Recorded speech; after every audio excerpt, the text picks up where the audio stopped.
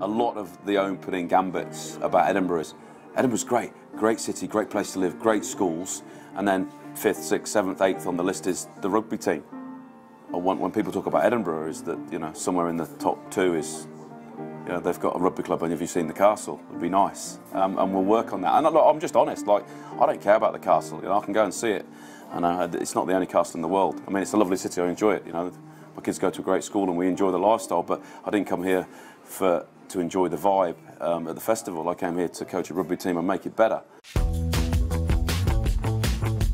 It's not a short-term fix. We've changed a few things, you know, we work very hard. I won't tolerate people that don't want to be as good as they can be. You know, we turn up on time, we wear the right kit, we work really hard, we have good people, we're all trying to do the best for the team, and we're all trying to be as good as we can be.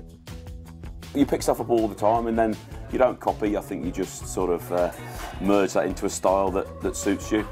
When I arrived at Leicester and Dean Richards being captain, and you know, so this is how we behave at Leicester, this is what we do. We always win, and we don't lose, and you've got to hate losing, and you've got to hate Northampton, and all those types of things. And I left school at 16, you know,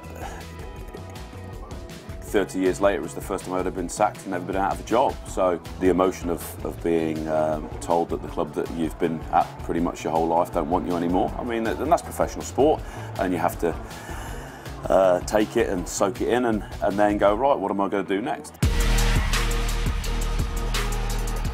Europe's gone exceptionally well for us, and I want to try and win. The reality is that we probably aren't going to win the competition, but I said that we weren't going to qualify out the group, so we just got to go and live the dream, and we're going to enjoy the ride, and we're going to get better for the experience, and hopefully that'll make us stronger for the next year or two coming, you know, in the future. We're going to be better for it. We're going to Murrayfield in the quarter-final, and we're playing to win, and I'm not sure it would surprise anybody if we stung a surprise and we turn Munster over, because we're a good enough side to do that.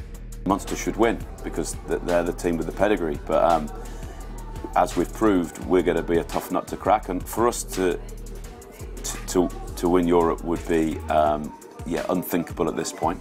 But it's sport, anything can happen, and I tell you, the one thing we won't do is accept that a quarter-final's the end of our journey, because we've worked really hard to get to this position, so why not take the opportunity that's going to be in front of us? Why not take that with both hands and try and take it to the next level?